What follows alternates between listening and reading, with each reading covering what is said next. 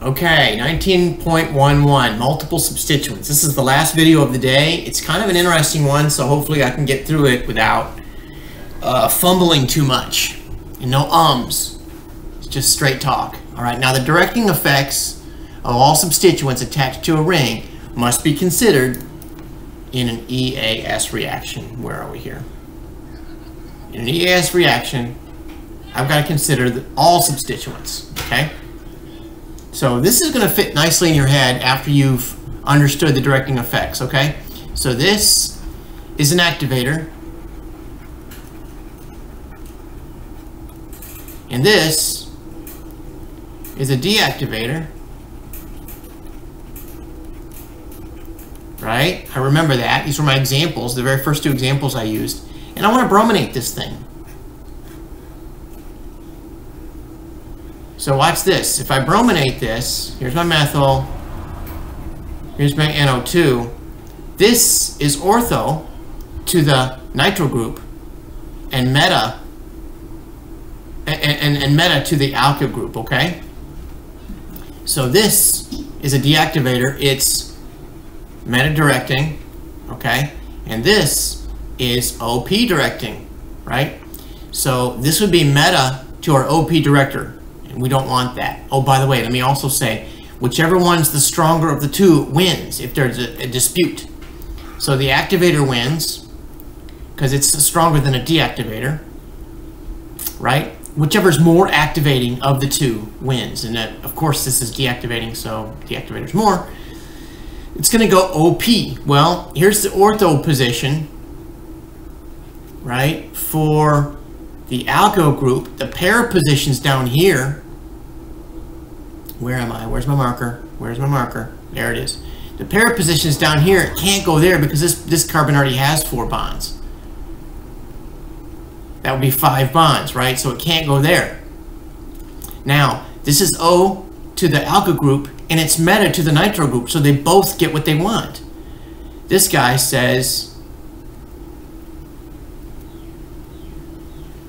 go meta. This guy says, go ortho, right? And he is. He's ortho to the guy who wants to go ortho, and he's meta to the guy who wants to go meta. So this is where it's going to go. All right? By the way, as a reminder, this is a weak activator, and this is a strong deactivator, right? But this is more activating. So when I started this out, I said whichever one's stronger. So this is more strongly activating because it's a weak activator, and this is not an activator at all, right? Okay, so let's do a couple more. What about this one? Well, this is an activator, right? And this is also an activator, right? This activates through what process? This activates through induction. This activates through resonance. Resonance is more prominent, and so this is going to be a strong activator, and this will be a weak deactivator. I'm going to go to page 899 and verify that. I'm looking at it right now. Sure enough, the hydroxyl group is a strong activator, and the methyl group is a weak activator. So this one wins, right? Where am I here? Let me go back to, yeah, so this one wins. This one wants to go OP. This one wants to go OP, right? Neither of them can go para because this is the para position for the methyl group, and this is the para position for the hydroxyl, right? So it has to go ortho. Well, which ortho does it go? It either goes here. Well, it does go there. Let's just cut to the chase here. Or this is NO2, right? It goes ortho because this is the stronger of the two. Now, practice with Skill Builder 19.2. And pause the video and practice with Skill Builder 19.2. And I think we've got another example here after that. Okay, I'm going to assume you paused it. Let's go on to the next example. Consider sterics in addition to resonance and induction to predict which product below is major and which is minor. Consider sterics in addition to resonance and induction. Okay, so first of all, which of these, are these activators or deactivators? What kind of group is this? It's an alkyl group, right? Here's another alkyl group. Okay, so on the, we know that alkyl groups are electron donating via induction.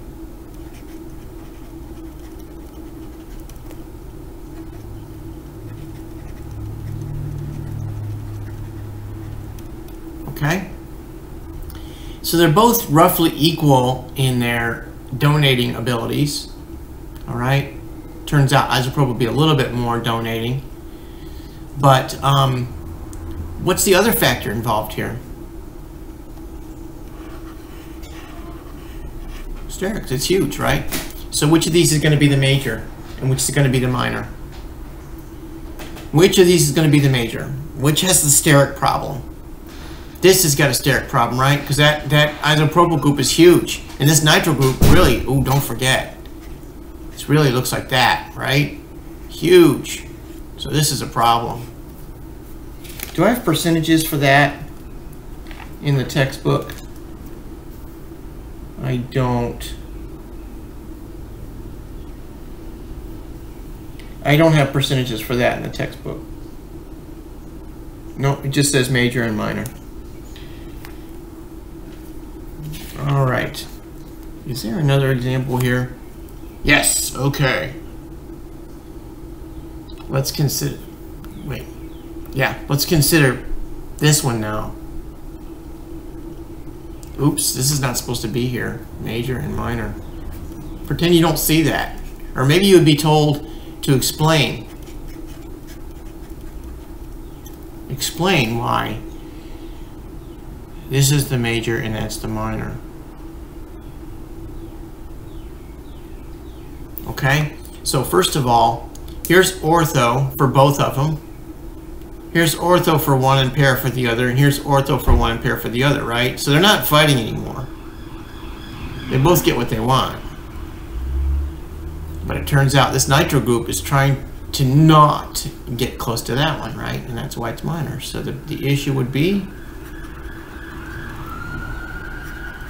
steric hindrance. All right. Now I'm starting to say I've completely lost where I am here. I think I do have another example or two. Let's look. Oh yeah, not observed at all, right? You see that? This is not observed at all. 0%. Where's my marker? 0% there. All right, now go practice with skill builder 19.3.